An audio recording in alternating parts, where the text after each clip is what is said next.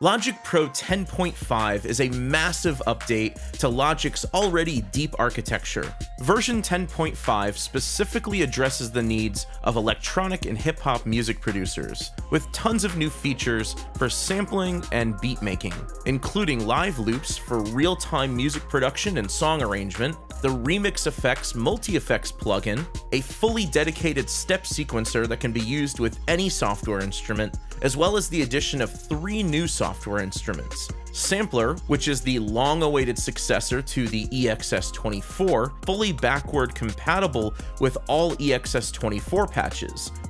Quick Sampler for single note sampling functions, and Drum Synth for generating electronic drum sounds.